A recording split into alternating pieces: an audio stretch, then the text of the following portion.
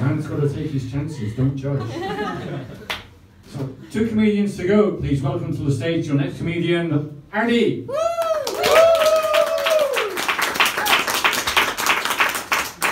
Thank you, Peter, for accommodating me on a very, very short notice.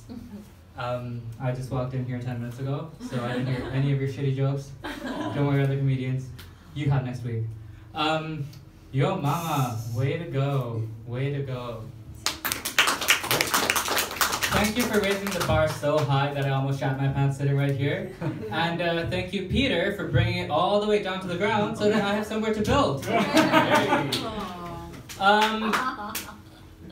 How many people do we have in the room tonight? 30? 35?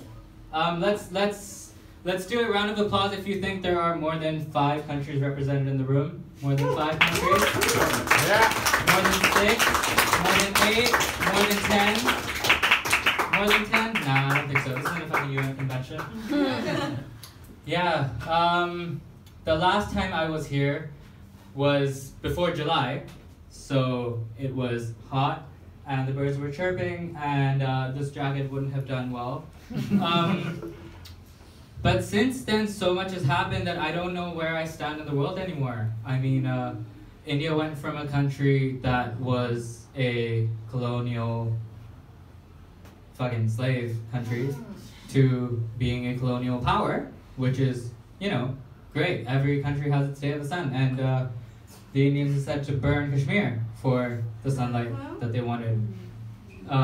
This is gonna be a pretty dark set. Something that happens when you spend 4 months away from the comedy scene and just absorb news like one wave after the other is you get shot like 7 to 10-year-old Kashmiri boys with pellets in their face so that they go blind and can't protest anymore. Yeah. Shout out to Kashmir, guys. If this one makes it there, which I don't know if it will, I won't be able to go back to India, which is okay, because I have permanent residency here. But the thing I'm about to say now might get me kicked out of Japan, so I might be an international refugee. We'll see how it goes.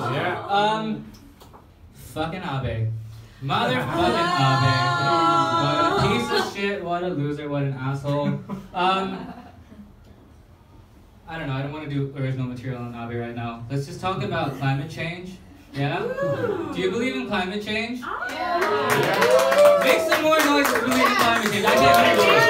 Yeah? Oh, are you for climate change or are you against climate change?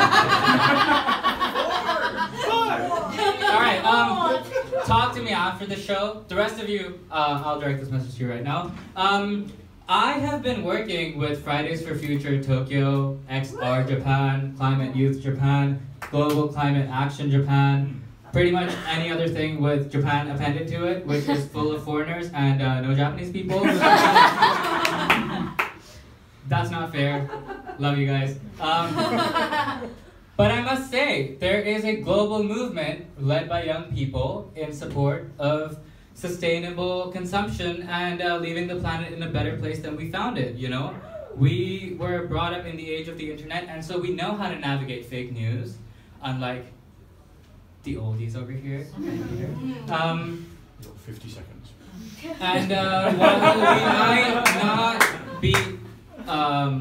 fuck, I lost my train of thought. While we might not be immune to the occasional fake viral news story, which, you know, let's face it, we've all been there. That story about how a man's armpit can change a woman's period. Yeah. What? That one threw me off. I believe that. I was 11. I was sitting in the back of my car with my parents, and I told them that as a fun fact for the day. I was like, hey, did you know that if you smell a man's armpit, it can change a woman's period? And I was grounded for a month after that. So that's my set, everyone. Thank you.